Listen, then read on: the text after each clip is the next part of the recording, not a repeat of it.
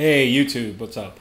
Uh, Douglas Ferguson here, and I just wanted to really quickly do this really quick, cool overview of Colorista 4.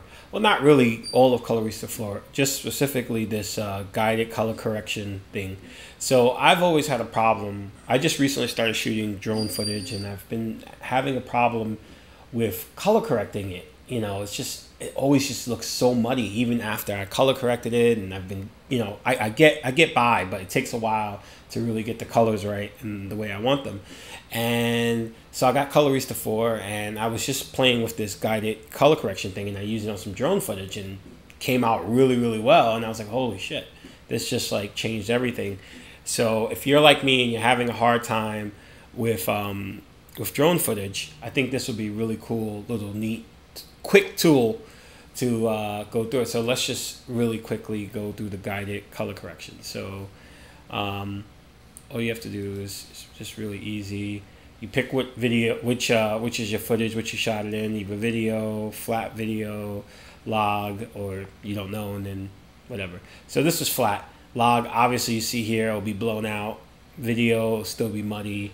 Flat video kind of leaves it, in the middle. And that's where we want it. And then you get to play with each one of your, like the different levels, your black levels, your white levels. And what I've been doing is, and this is probably wrong, when it turns blue, it says it's clipping. So as long as it's not blue, I usually just go to where the line is. So where that line is, either right before it or just a little after, but usually like kind of try to center it. And just make sure I don't see any blue or any red or anything like that that would indicate that it was clipping. Actually, I'm just going to leave the white levels where they are. Leave the midtones, obviously.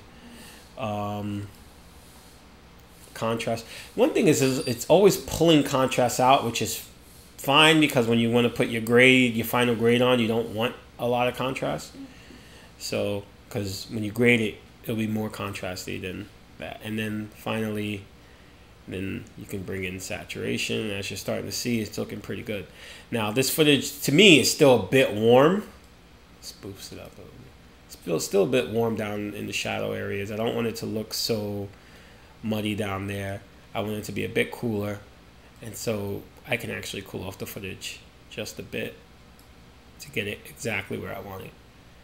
And that's it. It's that simple. Boom. This looks really usable. I haven't even graded it yet, and I'm very, very satisfied with this footage. Obviously, the thing is a bit shaky, but the drone's a bit shaky. But it was windy that day, as you can see the flag waving. This is in Coney Island, New York. But it looks really good, and I've never gotten my drone it's not this quickly anyway, gotten my drone footage to look that good.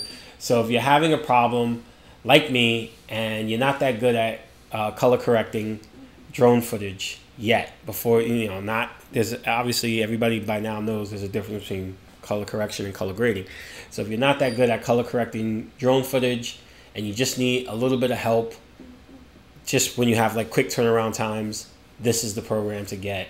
It's actually worth it just for that one little tool. There's a bunch of other things you can do with Colorista, but just for that one little tool, I feel like it's worth the price that I paid for it, which is it's like $150, but it's worth it. And it's like if you already have Colorista and you upgrade, I think it's like $99. So it's actually worth it. I hope you guys enjoyed this little quick overview. I hope you find it useful, and I hope you guys go out and get this if you have problems with your drone footage.